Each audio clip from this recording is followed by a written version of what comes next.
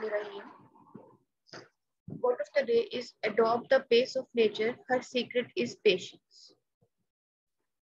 Today, the topic of my presentation is quality of healthcare and frameworks for assurance of quality. And I'm presenting it under the supervision of Professor Dr. Saira Afsan. Learning outlines. Learning outlines of the presentation are dimensions of healthcare quality, quality management and planning, quality assurance, quality improvement, frameworks for quality assurance, frameworks for quality improvement, and recent updates. Learning outcomes are at the end of this presentation, participants will be able to describe dimensions of healthcare quality, components of quality management, and models of quality assurance and quality improvement. Healthcare quality. It is defined as the degree to which healthcare services for individuals and populations increase the likelihood of desired health outcome and are consistent with current professional knowledge. Dimensions of healthcare quality. This picture shows dimensions that these all are safe, equitable, timely, effective, efficient, and patient-centered. Amongst these, safe means avoiding harm to patient from care intended to help them. Equitable is provide care that does not vary in quality because of gender, ethnicity, geography, or socioeconomic status. Timely means that reducing wait and sometimes harmful delays so that those who receive can give care. Effective means that all those who are receiving services should be scientifically effective. Efficient is that it avoids waste of equipment, supplies, ideas, and energy. And it should be patient-centered. Health quality care can be defined in many ways, but there is growing knowledge and healthcare services should be effective, safe, patient-centered, and to realize benefits of quality healthcare services must be timely, equitable, efficient, and integrated. Now, what is integrated? Integrated is providing care that makes available the full range of health services throughout the life course. Equitable is providing care that does not vary in quality on account of gender, ethnicity, geographic location, and socioeconomic status. Patient-centered is providing care that responds to individual preferences such as needs and values. Quality management. Quality management is the act of overseeing all activities and tasks that must be accomplished to maintain a desired level of excellence. This includes the determination of a quality policy, creating and implementing quality, planning and assurance, and quality control and quality improvement. And now, what is total quality management? But a core definition of the total quality management describes a management approach to long-term success through the customer satisfaction.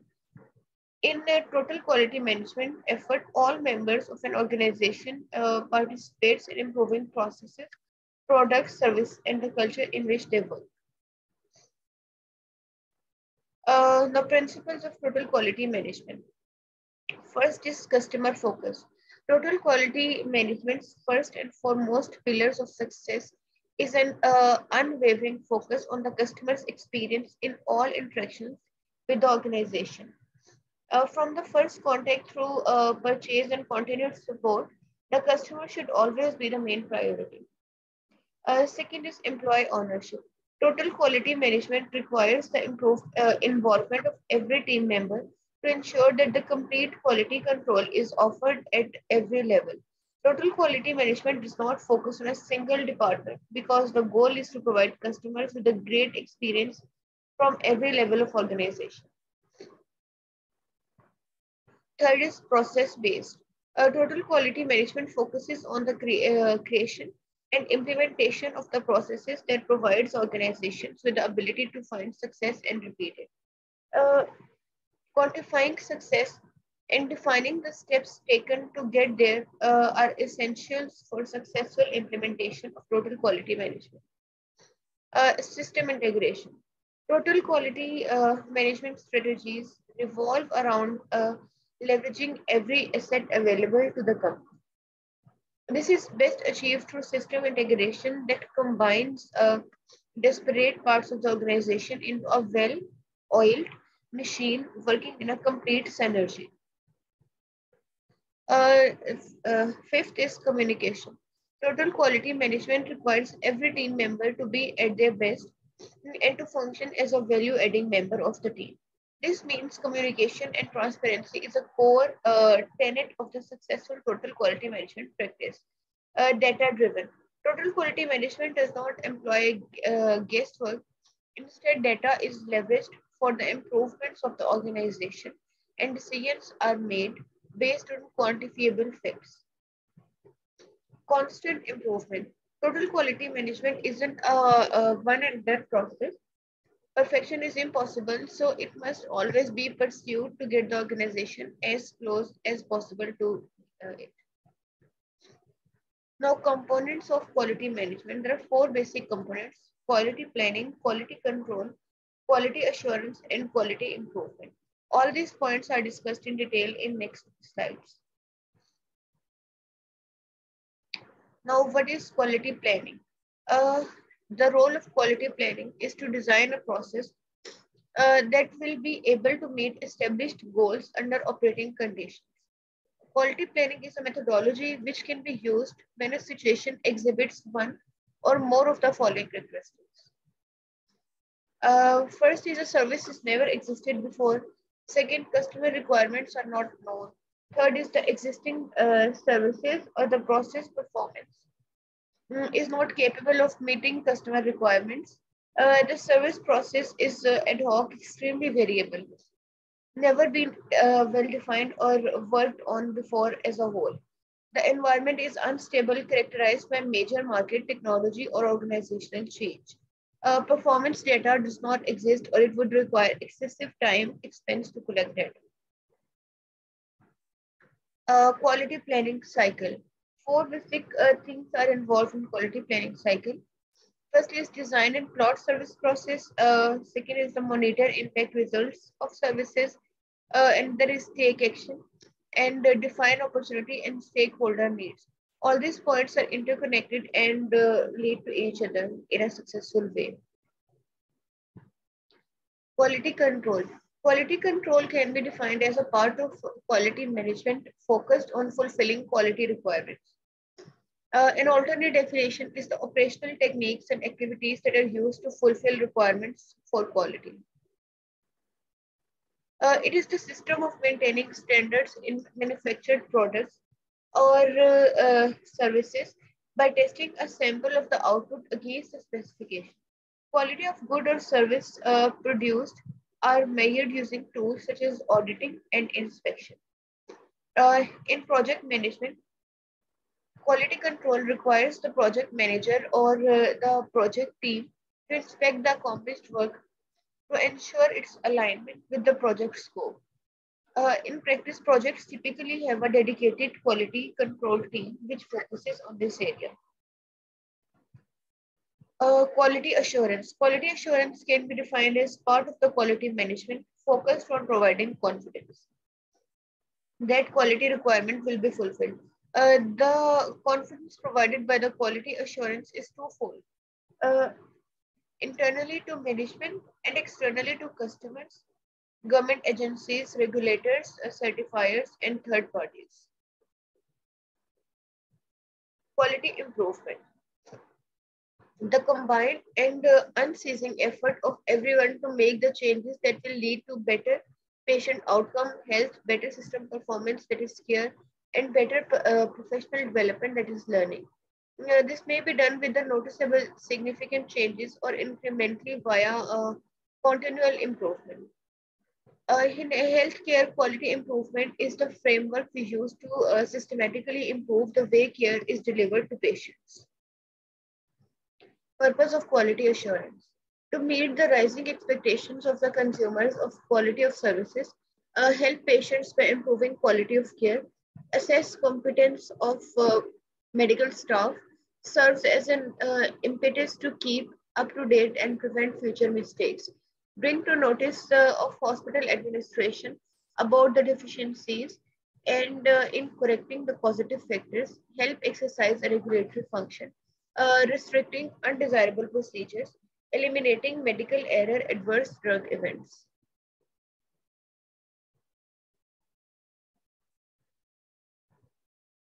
Components of quality assurance: strategic organizational level, uh, tactical or functional level, and operational level. At the organizational level, it deals with the quality policy, objectives, and management, usually produced as quality manual. On functional level, deals with general practices such as training, facilities, and equipments. And at operational level, it deals with standard operating procedures and day-to-day operations. This slide shows a comparison among the quality assurance and quality control. That quality assurance is a managing tool. It is process oriented. It is proactive strategy.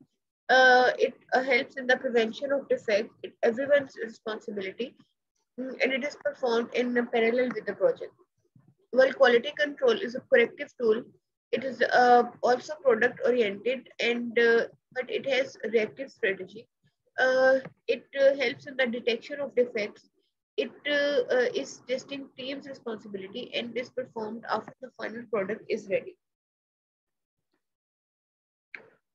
This slide shows examples of differences among the quality assurance process and quality control procedure. That it deals with the documentation, audit, supplier management, personal training, investigation procedure, and change control. While quality control is associated with batch inspection, product sampling, validation testing, and laboratory testing. Quality assurance and quality control are closely related concepts and are both aspects of quality management, but are fundamentally different in their focus. Quality control is used to verify the quality of output, and quality assurance is the process of managing for quality. Approaches of quality assurance program. Two approaches are used: general approach and specific approach.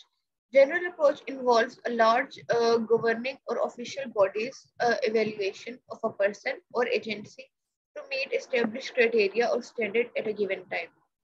Licensure, accreditation, certification, and credentialing.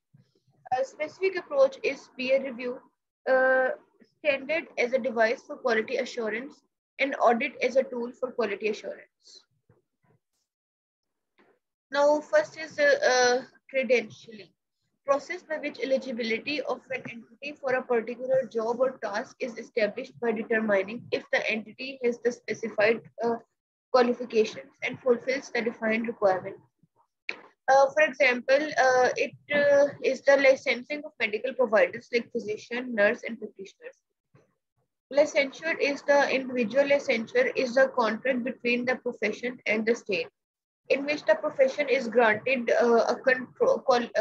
granted control over entry into and exit from the profession and over quality of professional practice. For example, medical and legal practices. Accreditation. Accreditation is the process of formally obtaining credibility from an authorized body such as the International Organization for Standardization, Joint Commission International, etc. Certification is usually a voluntary process within the profession. A person's education, experience, and performance or examination are used to determine the person's qualification for functioning in an identified specialty area. Areas of quality assurance. These are all outpatient department, emergency medical services, inpatient services, specialty services, and training. Factors affecting quality assurance in healthcare. Multiple factors are there. First is the lack of resources, personal problems, improper maintenance, unreasonable patients and attendants, lack of incident reports, absence of laws, absence of well-informed population, lack of medical records, and so on. Now, frameworks or models for quality assurance. First is Donabedian's model. Donabedian's model is to analyze quality, includes three factors: structure, process, and outcome. Structure refers to prerequisites such as hospital, building, staff, and equipment. Process describes how structure is put into practice, such as specific therapies. Outcome refers to results of processes, for instance, result of therapy. This is the ANA model of quality assurance. It identifies values, identifies standard criteria, secure measurement, make interpretation, identifies possible course of action, choose appropriate course of action, take action, and reevaluation, and the cycle continues. The Deming cycle is a continuous quality improvement model which consists of logical sequence of four keys that are plan, do, study, and act. What changes can we make that will result in improvement? How will we know that a change is an improvement?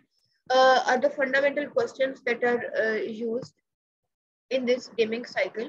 Now, plan is the quality principle, do is the policies and procedures, check is to error checking, and act is review, revise, and communicate type procedure. Four steps are a plan is an analysis that establishes the objectives or the expected results and creates a plan of action. By starting with the objective or desired results, each step of the process can be included in the analysis and in the solution. Do is implementation of the plan. Check is measurement of the objectives to see how closely they meet expectations. This is an important step as it allows for the adjustment of the plan as needed, and act is the implementation of the changes. Models of quality improvement. Aim of these models is to determine which specific outcomes you're trying to change, and measure is identify appropriate measure to track your success. What are we trying to accomplish? How will we know that a change is an improvement, and what change will make that will result in an improvement? All these are the questions that are commonly asked in Deming cycle. Focused PDCA is a strategy that provides a roadmap for continuous process improvement when linked to the quality definition. Focused is an improvement methodology to guide the improvement effort. It is simply a 9-step process guide to quality improvement. Another cycle is used, it is the Schubert cycle. That is, find a process to improve, organize, clarify, understand, and select. Recent updates. About 5.7 to 8.4 million deaths per year are due to poor quality care in low and middle income countries, and up to 15% of death overall. 1.4 to 1.6 trillion dollars are lost in productivity each year due to inadequate quality of care in low and middle income countries. 1 in 3 people report negative experience of their health system, such as disrespectful care, short consultation, and long waiting time. Key facts are that the substantial development goals stress that the quality is a key element of universal health coverage. Sustainable Development Goal target 3.8 calls on the countries to achieve this, including financial risk protection alongside access to quality essential healthcare services. Between 5.7 and 8.4 million deaths are attributed to poor quality care in each lower and middle income countries, which represent up to 15% of the overall death in these countries. 60% death in the lower and middle income countries from conditions that require healthcare occur due to poor quality care. And inadequate quality of care imposes cost of about US dollar 1.4 to 1.6 trillion each year, and a loss to productivity. In high-income countries, 1 in 10 patient is harmed while receiving hospital care, and 7 in every 100 hospitalized patient can expect to acquire a health care associated infection. Globally, the essential structure for achieving quality care are inadequate. 1 in 8 healthcare facilities has no water service, 1 in 5 has no sanitation service, and 1 in 6 has no hand hygiene facility at the point of care. An estimated 1.8 billion people, or 24% of the world's population, live in fragile contexts that are challenged in delivering quality essentials health services. A large population of the preventable maternal, childhood, and neonatal deaths occur in these settings. The universal healthcare coverage and quality care, a global commitment. The UN Political Declaration adopted by the world leader in September 2019 reaffirmed the commitment to progressively cover 1 billion additional people by 2023 with the quality essential healthcare services with the view to cover all the world's people by 2030. Another article published is the use of Donabedian's model as a framework for COVID-19 response at a hospital in suburban hospital in New York. It's a case facility level case report. This article shows that using this model as a guide, both structure and process changes are implemented to maintain high quality clinical outcome as well as the staff safety and engagement. Rapid changes due to model of care both for trajectory and through the expansion of universal precaution through personal protective equipment created the foundation for what was to follow. Coming towards the MCQs. First MCQ is a product ABC is having great profit in market because its production is regulated and checked routinely. A collection of strategies, techniques, and actions taken by an organization to assure themselves that they are producing a quality product is called. Option A is quality control, option B is quality assurance, option C is quality improvement, and option D is quality assessment. B. A. Option A is the right one. Quality control is this process. Quality management is the act of overseeing all activities and tasks that must be accomplished to maintain a desired level of excellence. Healthcare quality defines that an attribute of which care should be based on individual needs. Option A is advanced care, option B is evidence-based care, option C is patient-centered care, and option D is modern care. B. Evidence-based care. Option C is the right one, patient-centered care. Third MCQ is quality of healthcare is the degree to which healthcare services for individuals and populations increase the likelihood of desired health outcome. Quality care often means which of the following care for patients. Option A is superior care, option B is advanced care, option C is safer care, and option D is costly care. C. B. Yes, C is the right answer. Safer care is the right one. Fourth MCQ is the systematic activities and planned activities which provide adequate confidence that the manufactured products are meeting the requirement is called as. Option A is quality assurance, B quality control, C is inspection, and D is assessment. A. Yes, A is the right answer, quality assurance. Fifth MCQ is which of the following is not one of the fundamental questions to be asked in a Deming cycle methodology? Option A is what we are trying to accomplish. Option B is who are the processes owners of the quality initiative. Option C, what changes can we make that will result in improvement? And option D, how will we know that a change is an improvement? B. Yes, B is the right answer. Sixth MCQ is in town A, the healthcare was provided to the resident with the quality not varying due to their socioeconomic status. Which of the following dimensions of healthcare quality is highlighted here?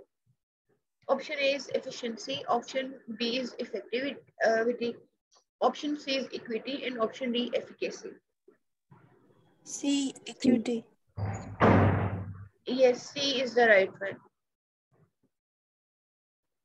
Seventh MCQ is which of the following is associated with the developing the process that are needed to deliver a quality product or services complying with the customer need? Option A is quality planning, B is quality control, option C is quality improvement, or option D is quality assurance. D, quality control. D. C is the right one. Quality improvement is associated with developing the processes that need to deliver quality product. Eighth MCQ is to generate possible solution and to select the most feasible solution. Is the part of which phase of Deming cycle? Option A is plan, option B do, option C check, and option D act. A. Yes, A is the right answer. Planning is the ninth MCQ is quality control comprises of the operational techniques and activities for maintaining standards in manufactured products or services by testing a sample of the output against specification.